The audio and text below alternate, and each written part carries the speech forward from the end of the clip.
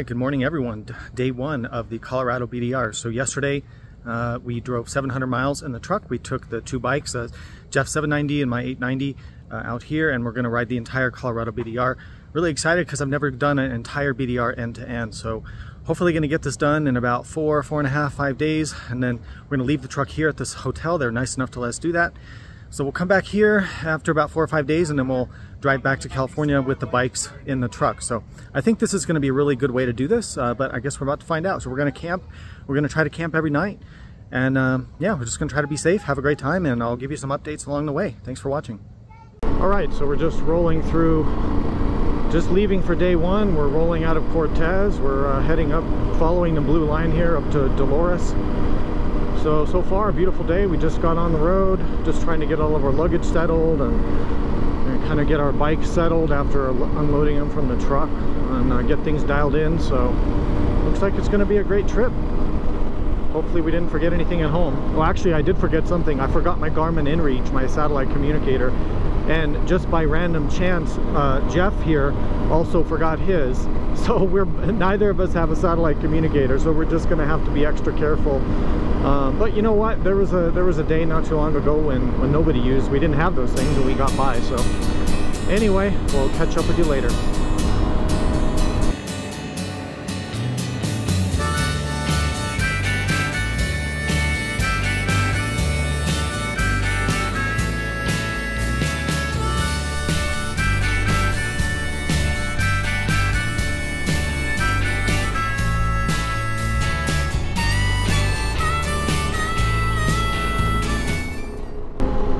This is a very pretty little town. This is the town of Dolores, Colorado, and it looks like we're about to turn off the main road and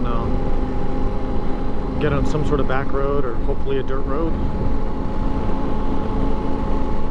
One thing I've learned about traveling in these kinds of towns and stuff, the speed limit will go from like 55 or 65 down to like 25 or 35 miles an hour, and you better slow down for that, because there's always like a little small town police officer usually checking people for that. So just be mindful when you're going through these small towns. People live here, they don't like a lot of noise, they don't need speeding or people doing stuff like that.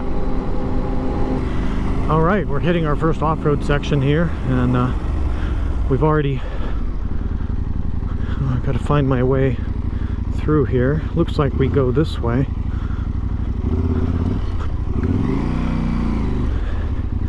There's a lot of wayfinding on a BDR.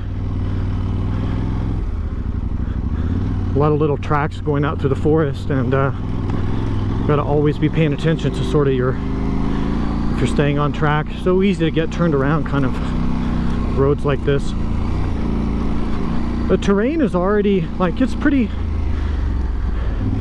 you can see that we've got mud, we've got rocks, we've got hills, pretty big washouts. The terrain's already keeping things, you know, pretty interesting, I would say. You definitely can't just kick back and kind of cruise on a section like this. So makes things interesting, keeps you on your toes for sure.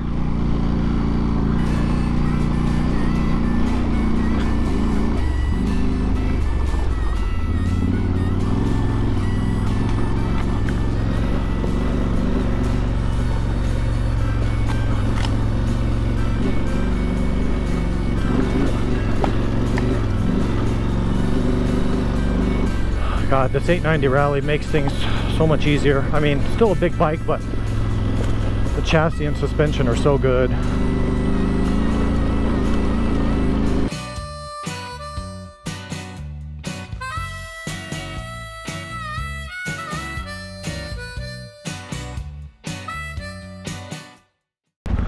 Moo! Hey cows, move. Oh, look at the cute little calf. What's up, cows? Hi, babies. Thankfully, there's no charging bull. Right. The only charging bull is these KTMs. Hey, I got something that sounds like it's loose on my bike. That's the whole bike, because it's a KTM. I know, but something sounds like it's rattling. So I'm just gonna... Oh, you got your bike properly dirty. You see, you got some mud there. Something sounds like it's rattling way back here. Might be my chain loose. Yeah, the chains make so much noise on these bikes. I mean, you know your bike, you've ridden it, so. Well, it's in gear. It feels tighter than shit right now. Beautiful aspen trees here. I love getting up into the high country with the aspens. So beautiful. And in a couple weeks these are going to be really pretty, like just bright golden, you know, yellow. It's just so pretty. So we just came through one of the, I guess, the harder sections. We didn't see that there was like an easier way or whatever, but it wasn't too bad. It was just kind of rocky, kind of washed out, rutted, steep, you know, mud bogs, but nothing too crazy if you just take your time. I think what I have to remember about traveling on this type of route with a fully loaded adventure bike is just take it easy, don't push your luck, and enjoy the scenery, and you'll probably be okay. Just don't rush, you know. You're not on a dirt bike or a dual sport bike out here, especially with all your camping gear on it.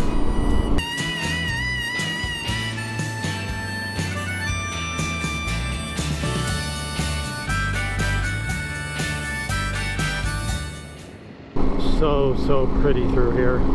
We just had a quick stop at Groundhog Reservoir where we just had a little snack, took a little break. Now we're headed up the mountains, and our next stop is going to be probably the town of Telluride for lunch, and then we're going to head over OPHIR Pass and then decide where to camp, probably somewhere in Ouray tonight.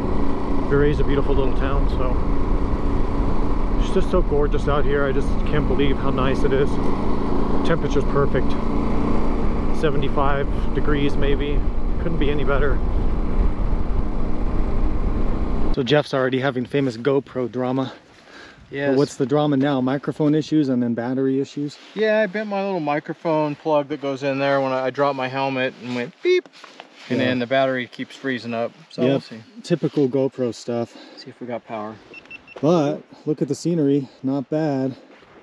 It's beautiful high country plateaus, aspen trees. Nobody really out here. We've seen like 4 or 5 riders today already. We're only about 40 or 50 miles in today. Bike's doing awesome, no complaints with that. It feels a little heavy, a little top heavy, and the rally is so tall that you just feel very tippy. Like you don't want to get on try to stop on any uneven ground.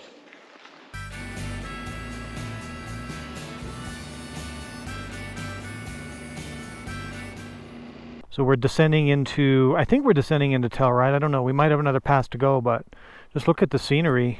Isn't it amazing, Jeff? It's amazing. It's phenomenal, isn't it? So this is your first time riding in Colorado, right? Yeah, and it's it just gets better and better every turn. And you haven't even seen anything yet. It gets better after this. Can't see how it could get better, but... So we're about maybe halfway, not quite halfway through the first day. You can see the San, we're getting into the San Juan Mountains. You can see her behind me. Everything's doing good. Say hi, Jeff. Hello. We're doing great. So yeah, great ride today so far. Looking forward to getting into the high country.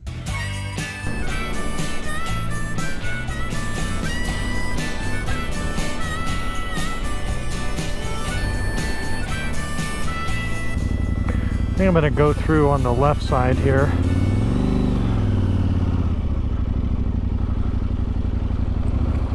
Oh, it's pretty deep. I like to take it real easy on these water crossings. You just don't want to really throw your bike down into a deep puddle. It's not a good idea. Well, that's aggressive.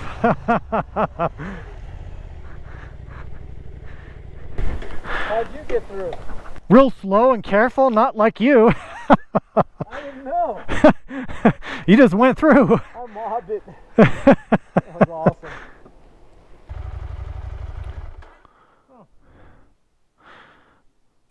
Well, this is going to be interesting, Jeff.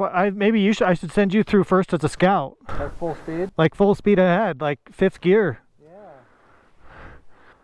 Well, I guess I'm going to kind of go through this way, and then I'll video you coming through. Alright, I'm already videoing you. Really hope I don't screw this up.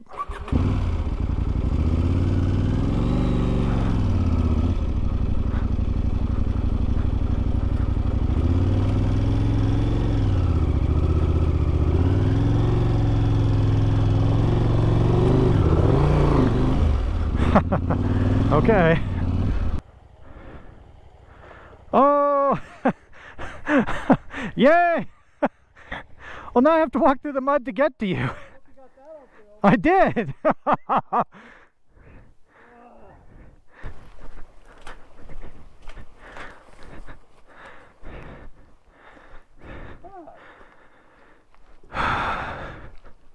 Ready? 1, 2, 3.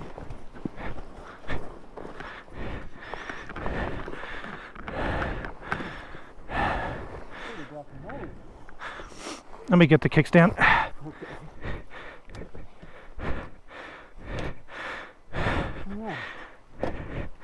There we go. No harm done. Charge!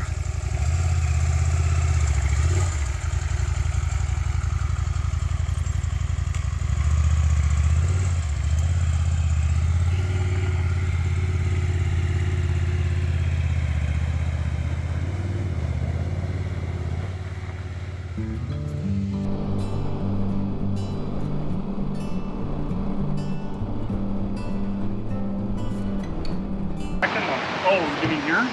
Yeah. Early on. Yeah. Yeah. Yeah. I was this close to drop her in that last big one. In the big mud I puddle? put her right Yeah. sideways, and I don't know how I kept her up, but I did. That's awesome. Well, Sheer luck. He dropped his bike before the mud puddle. Like right as he was going in, Yeah, he just I was fell trying over. to put it into first gear, and then I put my foot down. I'm like, Oh, no. such a rookie move. Yeah. Yeah. Yeah.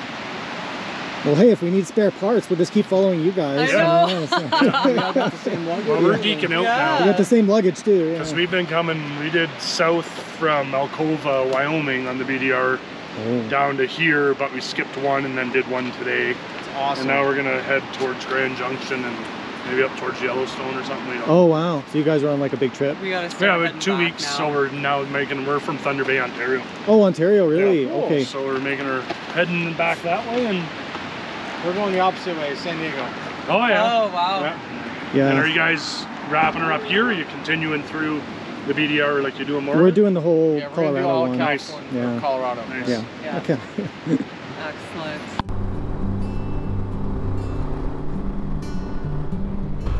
All right, we're pulling into Telluride, one of the most beautiful, scenic, great little towns on the Colorado BDR. I know this town has a lot of mining history, but also more recently it's, you know, you can see the ski runs up here. And then it's really just a great tourist destination. People come here in the summer for hiking, mountain biking, motorcycle riders. So really beautiful little town. I've only been here maybe once or twice before, but it's really definitely a place you got to see if you're riding along this route.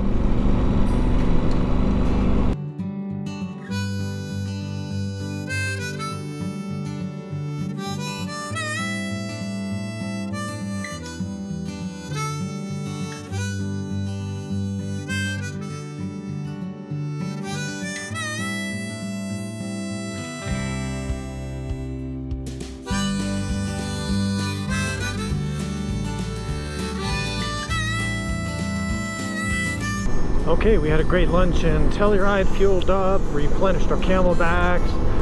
Now we're headed, we're on Highway 145, and we're headed to OPHIR Pass, which is one of the steeper, rockier passes on the BDR.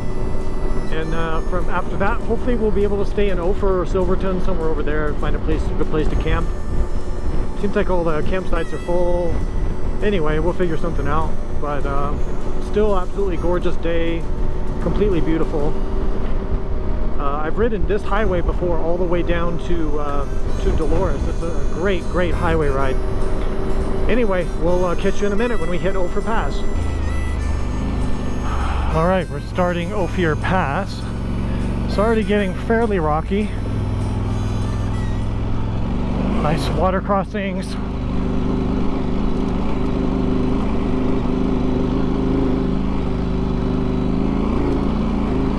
One of the biggest dangers of riding a pass like this is these 4x4 vehicles, because sometimes there's no room and they take up most of the trail.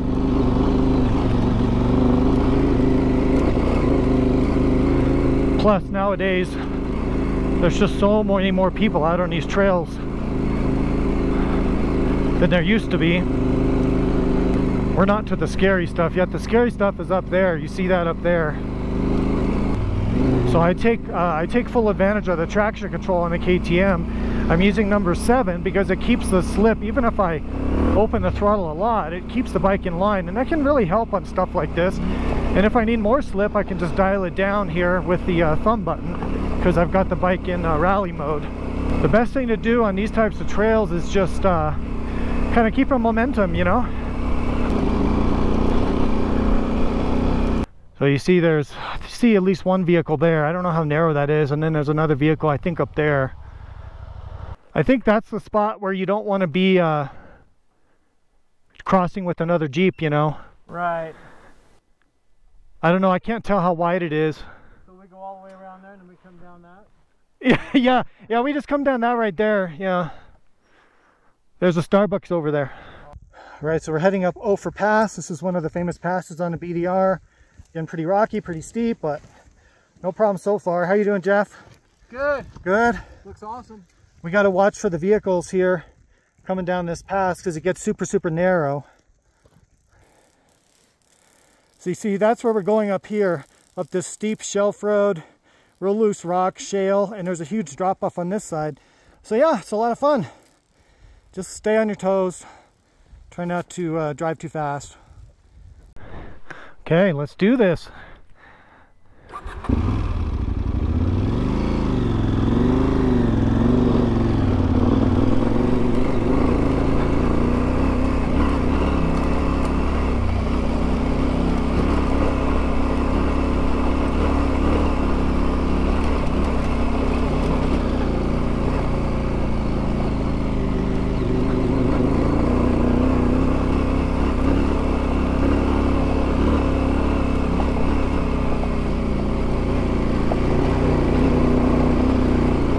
Definitely want to stand up and use every advantage at your disposal for this.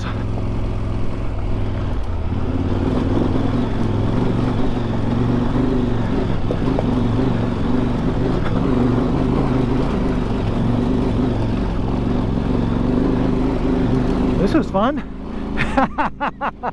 Yeah. Woo. Just keep it rolling, keep it rolling.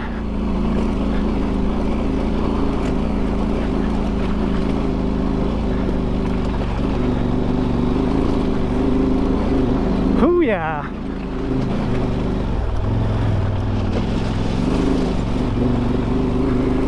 Yeah, boy, get some, get some.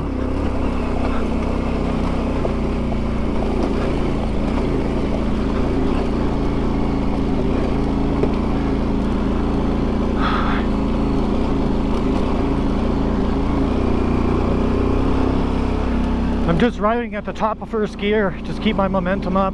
And I prefer to kind of keep this inside line instead of going to the outside. Don't really like the exposure on the outside very much. Whew.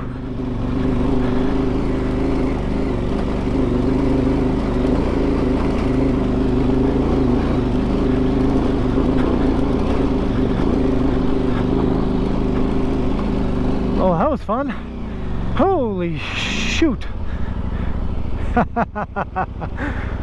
Oh, my Lord.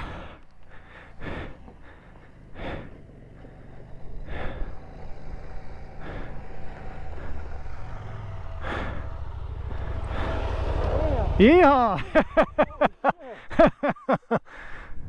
You just got to keep it going. That ain't no joke. No, it's no joke, right? Just don't slow down. Yeah, I can't believe that lady was trying to go up it on that street bike. On a street bike, yeah, with the street tires. I can't believe I came down this on a V-Strom with street tires. Dude, you're an animal. That was ridiculous. Huh. There was a couple of shit moments. Yeah, I know.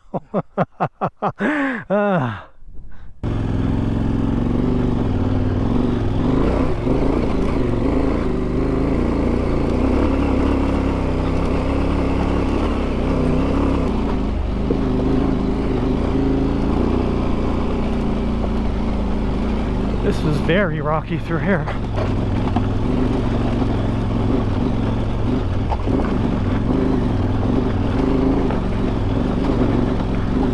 Oh, holy moly.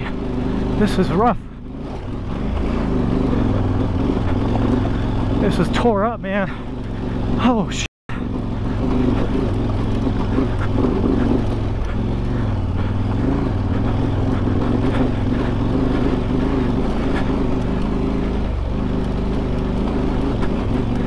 Hope Jeff makes it through this.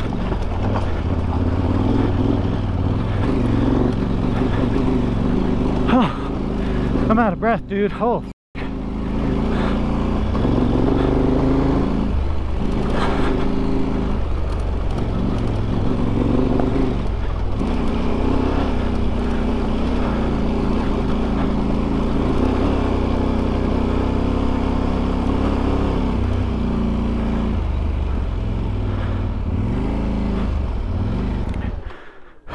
Made it.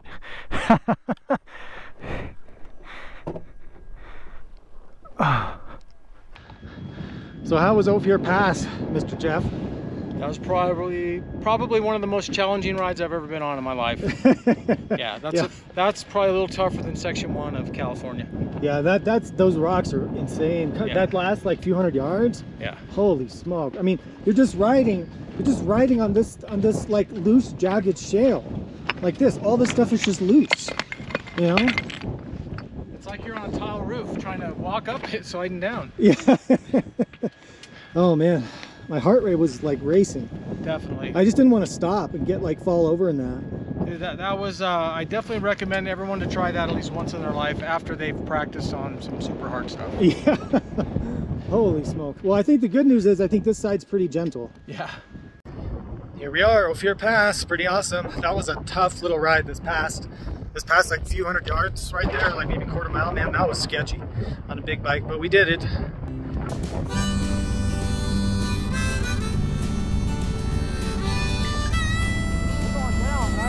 I think so. Yeah, that's a dead end there.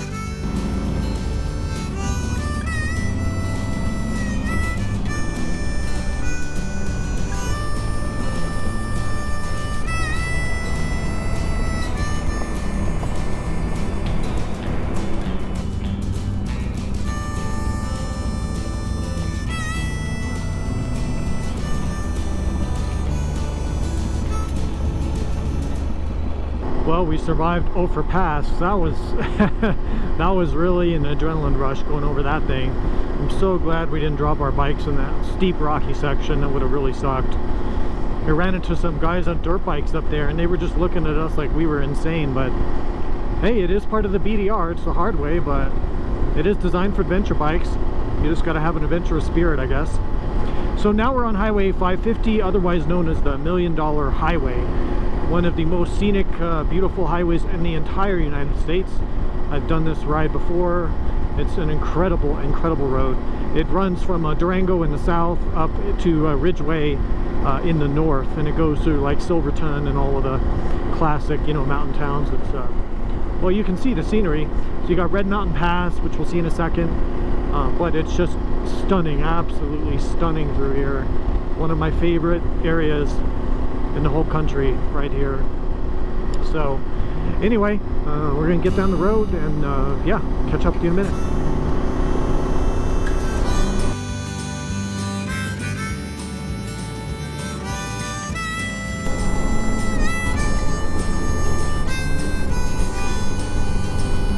So this is one of the most dramatic parts of Highway 550, going through these rocks here.